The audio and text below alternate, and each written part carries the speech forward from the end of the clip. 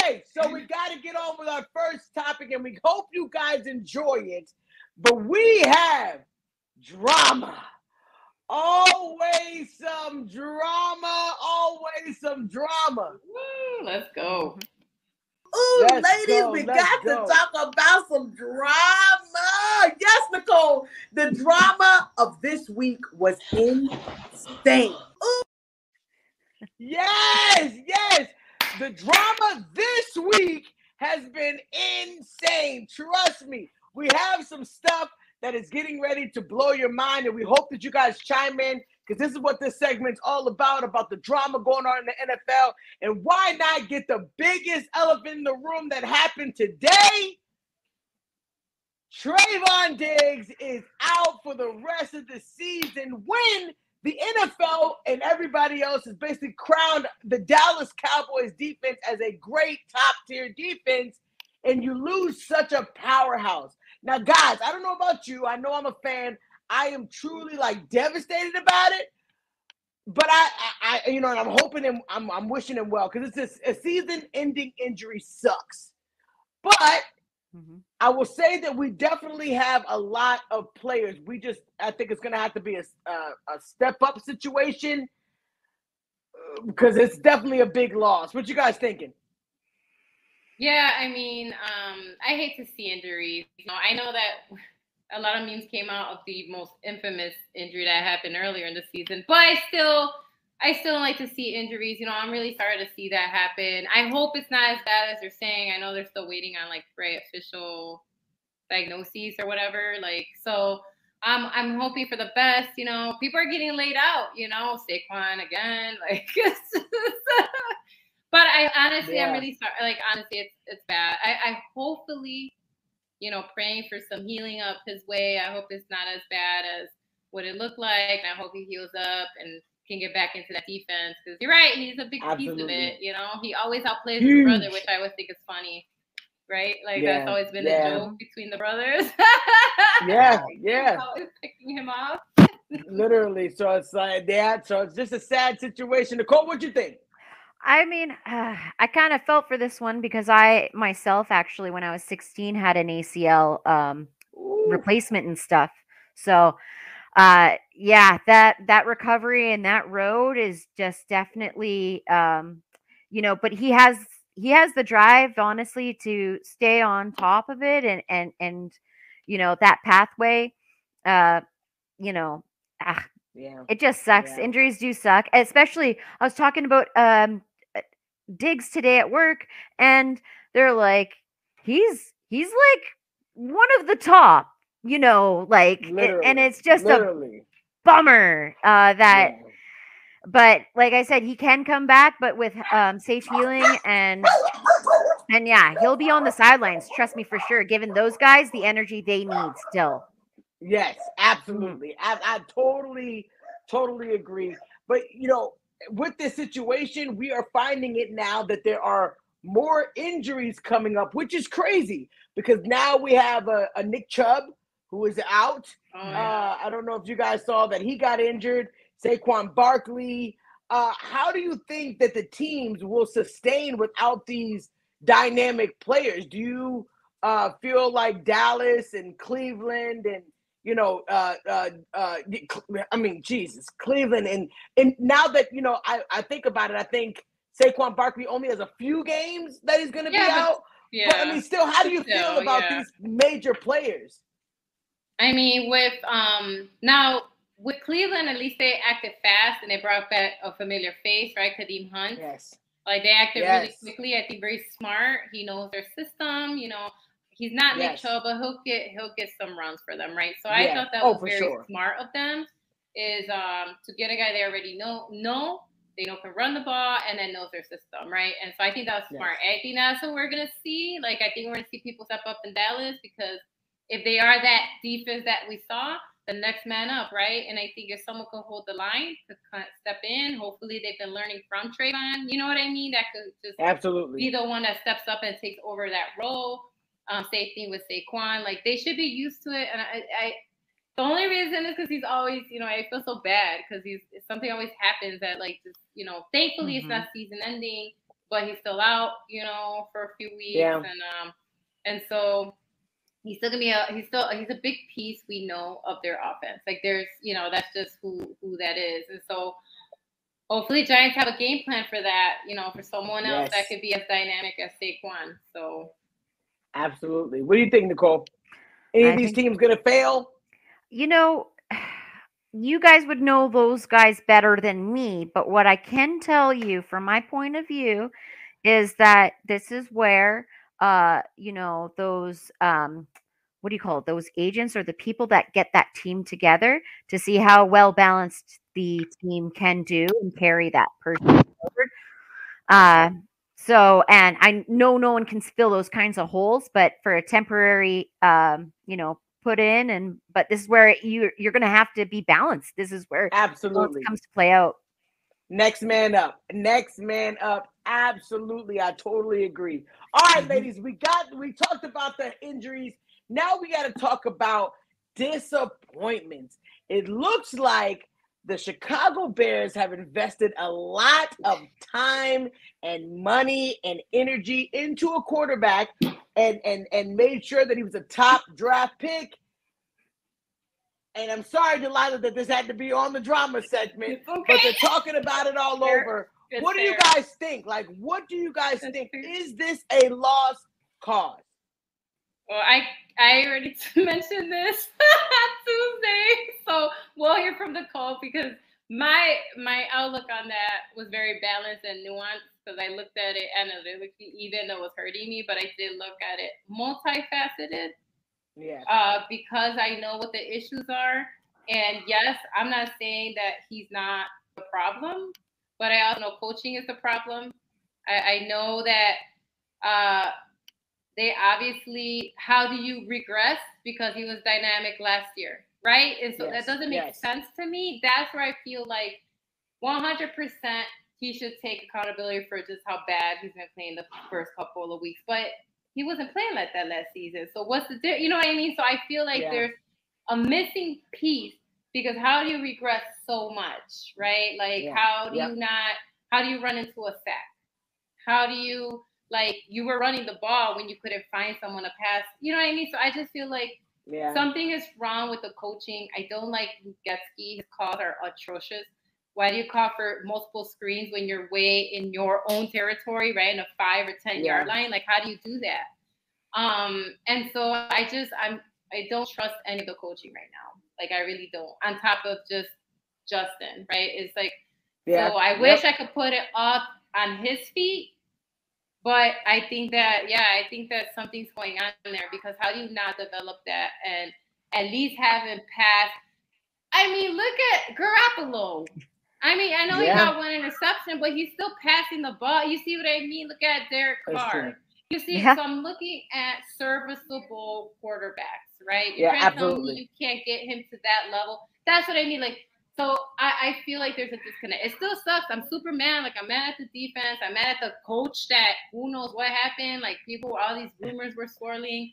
And then this morning, Ryan Poles is like, everything is fine kind of mentality. I'm like, excuse me, sir? Everything's not fine. He had the most calm, collected. I get he's trying to show that. He's like, no one's panicking. I'm like, how are you not panicking? You're 0-2, and the next team you're playing is the Super Bowl champion Chiefs. You know, so that's possibly 0-3. You know, and so I'm super upset. I just need to see something change. Like his super calm demeanor completely aggravated me more about all of this. Absolutely. I understand. Hey, but I got to kick it to you, Nicole. Listen, I don't know if you heard about this, but I'm so sorry, Delilah, but they got raided. They got raided by the FBI. It looks like the defensive coordinator has resigned. And like Delilah said, if you didn't know, they're acting like it's like, oh, tomorrow goes on. And it's like, no, we really want to know about what happened today. Like, this is pretty crazy. Nicole, why do you feel about it? I mean, what do you feel about this drama that's going on with the Bears and FBI raiding their stadium? Jeez, that stadium's going to have a, I don't know about this stadium this so there's the fields and then there's the stadium. The field is in the stadium. I don't know. I know that Justin Fields it's hard starting to walk back. It was hard going at it with the losing, in right in the beginning and get go. But honestly, Derek Carr even got rained at from his fans for winning, but still doing an interception. So like it's hard out there for those quarterbacks. So like I got to give it out to Justin Fields. Like absolutely, and then this raid on top of it. I don't know about. I had no idea, but now I'm looking at it. And like they could just walk in there unless it's like this is like they could add this in their resume of the stadium maybe you know what I mean. I don't know. First stadium to get rated. First stadium get rated. It's crazy because we are a sports show. I have to put it out there that everyone's denying of any raid because we are a sports show in the Pack podcast. Allegedly. But everyone is saying no. Like lawyers for Allen came out and said that never happened. The lawyers and everybody, which they always do. But I just want to put that caveat out there as a football show that everyone is denying. Don't come for us. Don't come for us. Yes. I just seeing now that there's rumors of an FBI and rumors it says so. Oh boy. Yes, so rumors, that's why I want to put that out there in our humble football show. Yes. Happened. Yeah. Oh yeah. Oh yes. Oh yes.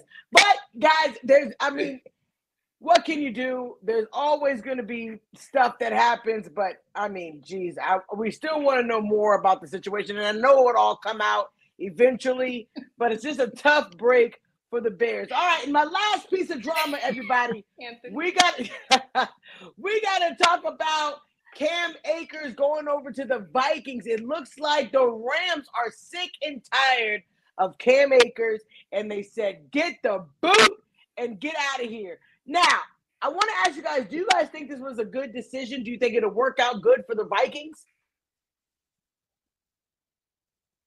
Well, I didn't really know about this one, to be honest with you, Janae. It's brand new. So I don't even worry about it. It's just brand new. Yeah, it is brand new. Does he work good with Kirk Cousins? Yes, he's going with Kirk Cousins. Okay. I'm okay with that. It could be a good situation. Mm-hmm. I dig you, Nicole. It could be a good situation due to the fact that they do need a little running back help. So the Vikings are actually getting some good things out of it with Cam Akers, and Cam Akers can actually run. We know this. Mm-hmm. But what do you think, Delilah? I think this is a great pickup by the Vikings. I'm not saying he's gonna lights out, but he's definitely can get some runs in. I think Mr. Kirk, Captain Kirk, is be happy to see this guy show up there. I agree with Sean, how he said they needed someone to fill in for Dalvin when he left. Although Dalvin ain't doing too great where he went, at least so far. Who knows? That could improve. Yes. Because sometimes you start off slow and then you take off. So that could change. But I agree. They did need to fill that spot. So I think that was a good, smart move by Vikings. Smart move by also because they get additional picks out of it, right? And so I think that it works for both of them. They could start kind of adding to, next few rounds, next few seasons, or use that, right? Use those picks to get someone else. You know what I mean? So I think it works for both. But I think it was a smart move, definitely, by Minnesota of going, listen, Cam is unhappy. And LA's like, I'm tired of this guy too, like you said. So absolutely. It might be a win-win for both of them. Absolutely. I totally understand. All right. So for my last one, I want to talk about this because I saw it on the news this morning. It actually just got added this morning because it looks like fans believe that the Washington Stadium, the surrounding areas are dangerous, when you're walking after the game and when it's dark outside or when it's, a risk. Do you feel like this could actually be a thing with these stadiums being in these areas where crime could happen? Do you think that people should make sure they're on guard while being at these games? Because it's looking like they did a poll that majority of the Washington fans don't feel safe. There was a murder that just took place. So it's seeming like, do people need to really worry about these things as they're in these stadiums and coming out? I mean, for me, I'm more worried about the rivalry fans more so than the neighborhood. Yeah. Because I've seen, I don't know, that's what I've seen is more fights between fans in these neighborhoods than the neighborhood themselves. And a lot of people, I mean, I don't know about LRT, we call it the LRT, the train, the tram system. A lot of those, get taken and used during the game. There's not a lot of parking space for any kind of like theft like that. So, and you go in herds as well. You know what I mean? You see another person in another jersey while you're walking behind you. So I don't know. That's how I feel anyways. Yeah. Oh, absolutely. I mean, this is just an open topic we're going to see. Because the thing is, I never felt like I was in danger at a game, but I also can't fault anybody for really being cautious after the game. What do you think about it, Delilah? Yeah, for me, because I grew up in the city, so I'm always on alert. I guess, you know what I mean? Yeah. So for me, I don't care where I'm at, what neighborhood I'm in. I'm always alert just because I was raised to kind of be aware of your surroundings. And and just in general, it's like, be aware. It doesn't mean it's going to stop crime every time, obviously, but it's just kind of be aware of what's going on. Are you in a secluded area? Are you by yourself? Did you lose the crowd? Like, you know what I mean? Like, there's just certain things of like, where did you wind out?